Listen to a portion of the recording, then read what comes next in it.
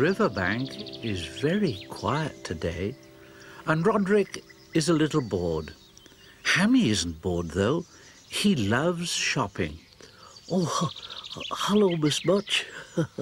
Especially where there's food involved. Hammy, leave that apple alone. Oh, you have to pay for what you eat, you know. As Hammy and Roderick didn't have any money on them, they decide it's probably time to leave. After all, shopping may be good fun, but it has to be paid for. And at least at Roderick's house, the food is free. Oh, Roderick, it's so dusty and dark in here. Why don't we have a picnic? Yes, I suppose it is a bit musty in here. All right, you get the basket. Oh, goody. I love picnics. Now, what do we need? Hammy's job is to hold the basket for Roderick, but he's so excited and hungry he can't resist a nibble. Oh, that tastes good. You are hungry, aren't you? I'd better pack plenty of food. And that's exactly what Roderick does. Bread, lots of bread, drink, and some more bread in case they want to give some to the ducks. Hammy, will you please stop eating all the tomatoes, or there won't be any left for later? Oh, all right, Roderick. I'll just finish this one, and then I promise no more.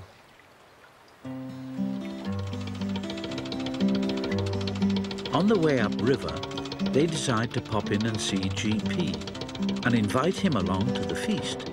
They know that GP loves picnics every bit as much as they do. When they get to GP's, though, they're in for a surprise. Oh, what are you doing in bed, GP? Oh, I'm feeling a bit poorly. Oh, you don't fancy a trip down the river, then? No, thank you. I think I'm best just staying here and resting. Oh, as you wish. It's a shame, though. It's a lovely picnic we've got.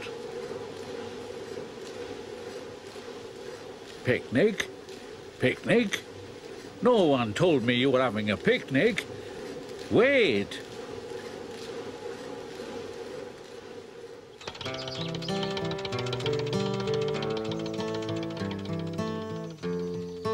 Roderick and Hammy find a perfect spot to eat. Yeah, this'll do, Hammy. Come on, tie her up, there's a good lad. And before long, they're tucking in, and jolly good it looks too.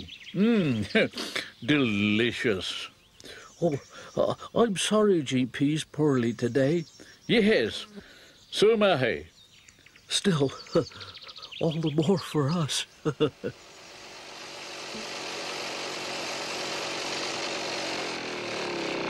There you are. I've been looking for you everywhere. Oh, but I thought you were ill. Ill? Me? No. Well, not ill enough to miss a picnic. Well, I'm afraid we've eaten quite a lot already. Oh, never mind.